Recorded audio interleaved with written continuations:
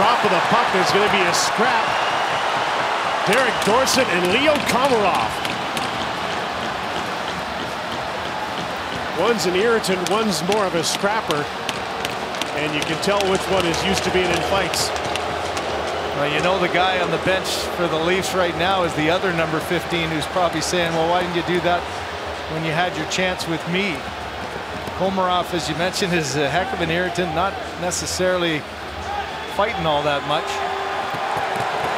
And there's the talk at the bench as Martin. Oh, he better be careful here. Get yourself back in there. You knew that was coming, though, with the fact that he wouldn't fight Martin, and now cooler heads prevail. And a big mistake to manhandle a linesman. And it was definitely Dorsett who's dropped his gloves first on that play right off the faceoff. So interesting what the call will be here.